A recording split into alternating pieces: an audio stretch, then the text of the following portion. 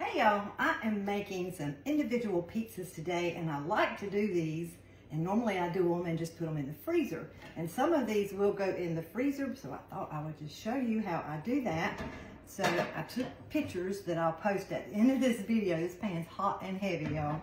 But I did not make my own pizza crust. I just used store-bought crust, and I par bake my crust. So they got a pretty golden brown look, but they're not completely done. Just like if we were going to make a homemade pizza, you know, we would usually par bake or pre-bake our crust a little bit.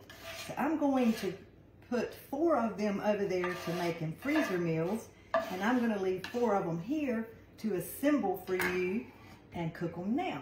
So I par baked these for 11 minutes in the oven at 400 degrees.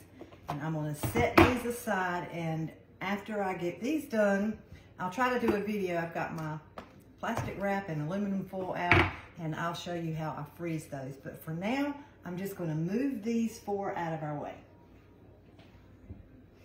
Okay, so this pan is hot. Y'all remind me not to touch it. Somebody told me in one of the videos, so if you're watching, thank you for that tip, to take a rag and lay it there, and that will remind me not to touch that hot pan. So that's exactly what I am doing today. That was a wonderful tip because I'm forever grabbing those hot pans. You can use your own pizza sauce that you prefer from a jar, your homemade, whatever you like. I like to keep some made just with simple tomato sauce and different seasonings that I put in. So the ones that I'm going to cook for me and my husband tonight, I'm going to go ahead, the oven is still on. So I'll go ahead and assemble these while the other crust cool. I like to let the ones I'm going to freeze cool completely. So I'll have to come back on at the end and do that for you, just to show you how I assemble them for the freezer. Oh, this smells so good. I use our everything but pizza seasoning in my tomato sauce. My husband, I haven't found one in the jar that he likes yet. He's spoiled. So I've got some sweet basil, everything but pizza, and my 3 onion rub. I love the 3 onion rub. Okay, so I'm going to stick that out of the way. Then here's where we have fun, and we can build our individual pizzas like we want to. I have got some pre-cooked sausage that I had in the refrigerator, so I'm going to put that on all of ours. Okay. You can load these up, and you can make the crust as big or as little as you prefer. We just like the little handheld size that I have here. It's about a 5-inch pizza crust. Not too big, but you can make them as big as you want to. All right, so I've got sausage crumbles on all of ours. My grandchildren and children both love that, so I always have some sausage. I like pineapple. My husband does not like pineapple on his pizza. So I'm going to put a little bit of pineapple on a couple of these, and they will be mine. You can never have too much pineapple on pizza, in my opinion. Okay. And then for his, he would probably like mushrooms, but I didn't get any out to do so. So I'm going to put a couple pepperonis on each of these. And I've got some more pepperonis. Like my wet rag tip, y'all, right there for me to wipe my hands too. All right, so y'all can see those, I'm sure. And then the other thing I have is some mozzarella cheese already shredded. And I shredded extra because I will be topping the ones in my freezer with the cheese and the sauce also.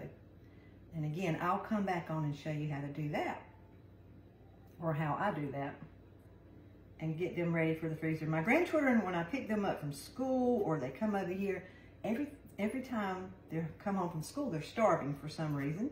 So I like to have these that are already kind of pre-made in the freezer, and I just pop them out, and normally I will warm them in my air fryer for just about 5 or 7 minutes from frozen. And then they have a nice little homemade pizza with their favorite toppings also. Now, when I do them in the air fryer, I have these little 5-inch cast iron pans. We have these, and they come in a set of 2. So I like to take them from the freezer, put a little bit of oil in the cast iron pan, put that pizza right in there, and like I say, in just 5 or 7 minutes, I've got a homemade pizza for them anytime they are ready. It's nice and warm. All right, so I'm gonna pop these back in the oven for just 5 to 7 minutes to let that crust finish cooking a little bit and the cheese melt and all those ingredients come together, and then I will come back on and show you the finished results. Y'all stay tuned.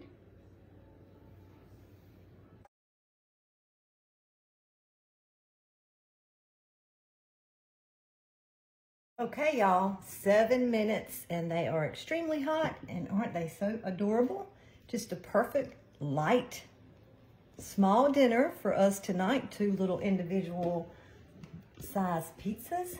So I'm going to set these out of the way. I just wanted you to see them and how quick and easy they are to put together and to cook. And again, you can personalize them with your favorite toppings for sure.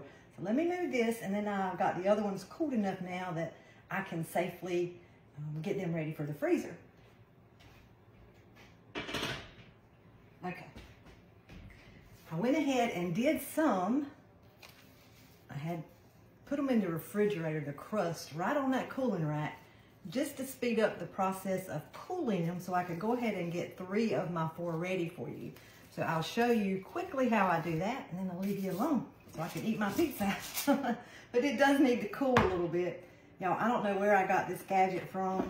Got it years ago. One of my friends gave it to me. And it keeps saran wrap in it, and I don't know about you, but I can never tear saran wrap off straight. So I'm sorry, I don't know where to tell you it come from. But I take some saran wrap. You can go ahead and take yours out if you're better at it than I am at getting it ready. And I just leave my saran wrap attached right to this or my saran wrap roll. And I've got 1 more crust that's cooled and ready to go. So then what I do is take some of this pizza topping that I have made. Again, you can use jar-bought or your favorite pizza topping. Now, when I am freezing these, unless I know I'm going to be using them real soon and what grandchild is going to want them, I don't put a lot of toppings on them. I just put the sauce and the cheese because all of them like that. And then I normally have some sausage or pepperoni or something that I can top with them after I take them out of the freezer before I cook them. And again, even from frozen, you can add your toppings to it, whatever you like, peppers, onions, mushrooms, pepperonis, sausage, and cook them from frozen.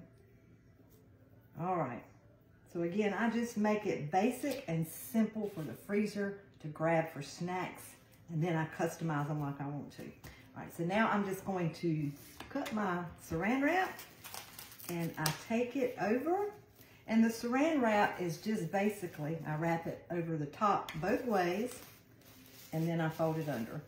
And the saran wrap just helps with freezer burn, and then it keeps all of that in there because I really like to wrap them in full. So then that's what I do. I just take them and go ahead and wrap them in full. And I'm gonna take some pictures before I bag them all up. But then I will take these and put them all in one bag because I know, and if you're gonna do different types, I would suggest writing on your bag what they are, pepperoni pizza or sausage pizza or loaded pizza, whatever you want to put on your bag. But I'm gonna put all of these in aluminum foil, put them in this safe Ziploc bag, and they will be good for 3 to 4 months in the freezer for me to grab and have snacks. And again, I usually do a lot of these at one time, but today I just had 1 store-bought pizza crust, and I got 8 pizzas, little pizzas, 5-inch size, out of that 1 pizza crust. So thank you so much for watching, and we're going to be eating our 2 little pizzas here shortly, and I will post the recipe in the comments along with the freezer tips. Thank you guys so much for watching, and y'all have a great night. Bye-bye.